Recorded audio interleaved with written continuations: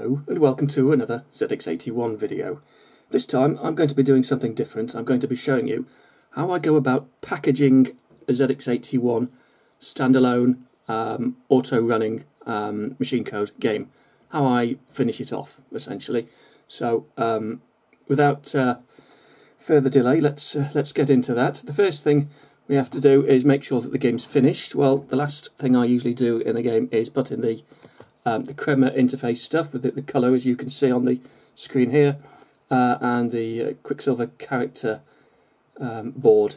Again, you can see the characters have been redefined, and I'll just start the game up, and you can see we've got some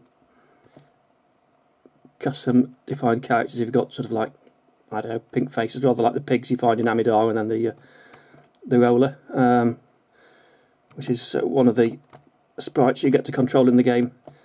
In the arcade, so that's all in there and working. So as you can see, the score goes up every bit of the line that we paint, which is something that was missing in my first video about this game. But yeah, that all seems to be in order. So first thing I'm going to do now is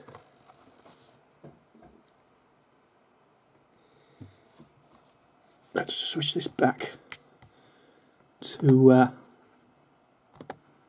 standard ZX81 font. Right, and the first thing we have to do is find out just how big that file is. 4,824 bytes. Now, unfortunately, you can't save code files on a ZX81.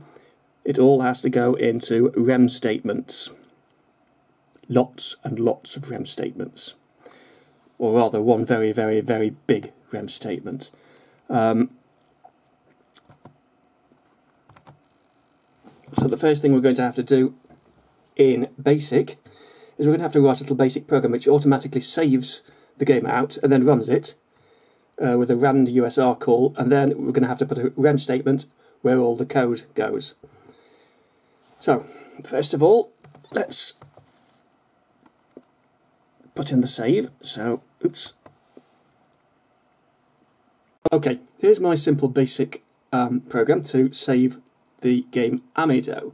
As you can see, the first line is the instruction to save the game. And what the ZX81 does when it saves from within a basic program is it basically saves the state of the ZX81. So it will continue running from the point after the save instruction once the game is reloaded. So the next instruction is the instruction to run the game, which is the rand USR. Now, during testing I located the code at 18,000, but now I've got to locate it in a REM statement, which is line 30 there. And if you see 16546 is the address of that dot there. I'll prove that to you because the REM statement before it is 545. That's the code for a REM statement in the ZX81 manual. If you don't believe me, look it up. So the game is set to run from that address, but we're also building in, if I can find the mouse cursor,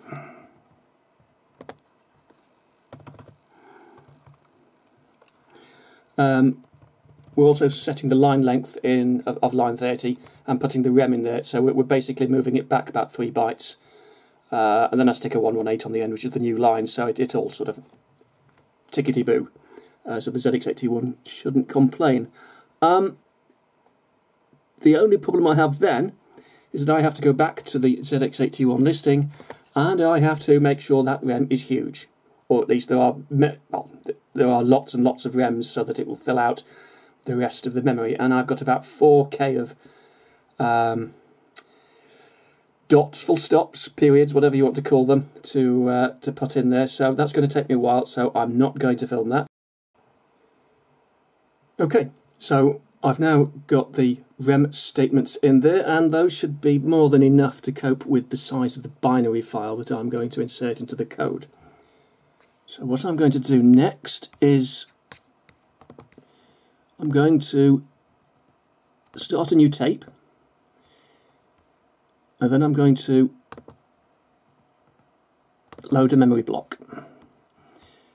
So that's my binary, that's my address, 16543, below the rand USR address, to cope with the rem statement and the 2 bytes that tell the basic ROM how long the line is, and then I load the file.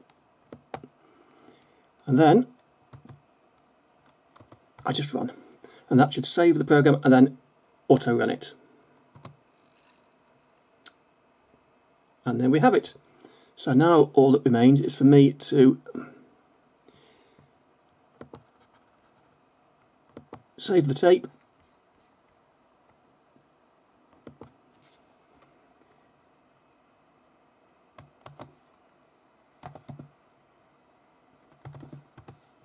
as Amido versus a TZX.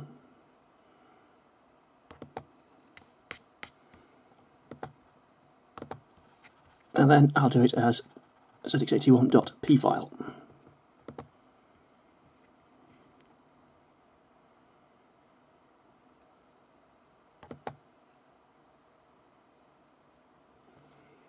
And that is the process complete.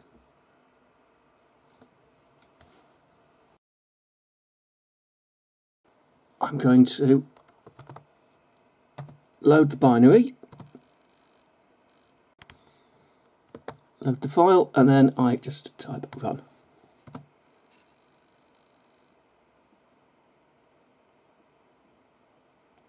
And that doesn't work. Guys, like, comment, share or subscribe if you want to see more videos like this. I also have a Patreon account for those who want to support new Spectrum and ZX81 software development.